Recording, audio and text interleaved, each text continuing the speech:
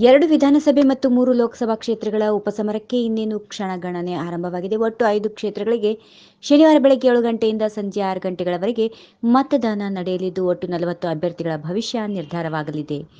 2 ವಿಧಾನಸಭಾ ಕ್ಷೇತ್ರ ಜಮಖಂಡಿ ವಿಧಾನಸಭಾ ಕ್ಷೇತ್ರಕ್ಕೆ ನಡೆಯಲಿರುವ ಉಪಚುನಾವಣೆ ಕಣದಲ್ಲಿ ಜೆಡಿಎಸ್ ಕಾಂಗ್ರೆಸ್ ಮೈತ್ರಿ ಅಭ್ಯರ್ಥಿಯಾಗಿ ಆನಂದ್ ನ್ಯಾಮೇಗೌಡ ಅವರು, ಬಿಜೆಪಿ ಅಭ್ಯರ್ಥಿಯಾಗಿ ಶ್ರೀಕಾಂತ್ ಕುಲಕರ್ಣಿ ಸೇರಿದಂತೆ 10 ಜನ ಕಣದಲ್ಲಿದ್ದಾರೆ. ಇನ್ನು ರಾಮನಗರದಲ್ಲಿ ಮೈತ್ರಿ ಅಭ್ಯರ್ಥಿಯಾಗಿ ಅನಿತಾ ಕುಮಾರಸ್ವಾಮಿ ಸ್ಪರ್ಧಿಸುತ್ತಾ ಇದ್ದು, ಕೇವಲ 2 ದಿನಗಳ ಹಿಂದಷ್ಟೇ ಬಿಜೆಪಿ ಅಭ್ಯರ್ಥಿ ಎಲ್ ಚಂದ್ರಶೇಖರ್ ಅವರು ಕಣದಿಂದ ಹಿಂದೆ ಸರಿದಿರುವುದಾಗಿ ಘೋಷಿಸಿದ್ದಾರೆ.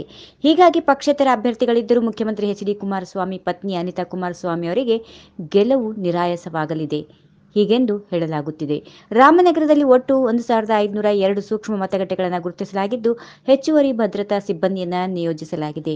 3 ಲೋಕಸಭಾ ಕ್ಷೇತ್ರ ಬಳ್ಳಾರಿ ಲೋಕಸಭಾ ಕ್ಷೇತ್ರದಲ್ಲಿ ಬಿಜೆಪಿ ಶಾಸಕ ಶ್ರೀರಾಮುಲು ಸಹೋದರಿ ಜೆ ಶಾಂತಾ ಅವರು ಹಾಗೂ ಕಾಂಗ್ರೆಸ್ ಜೆಡಿಎಸ್ ಮೈತ್ರಿ ಅಭ್ಯರ್ಥಿ ಉಗ್ರಪ್ಪ ಸೇರಿದಂತೆ ಒಟ್ಟು 7 ಅಭ್ಯರ್ಥಿಗಳು ಕಣದಲ್ಲಿದ್ದಾರೆ.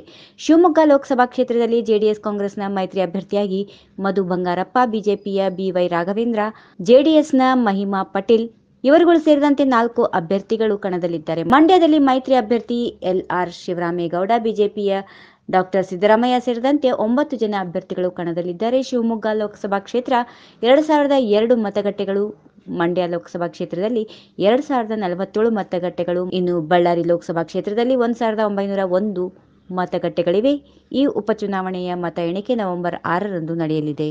ಈ ವಿಡಿಯೋ ನಿಮಗೆ ಇಷ್ಟವಾದಲ್ಲಿ ಲೈಕ್ ಮಾಡಿ, ಶೇರ್ ಮಾಡಿ, ಸಬ್ಸ್ಕ್ರೈಬ್ ಮಾಡಿ.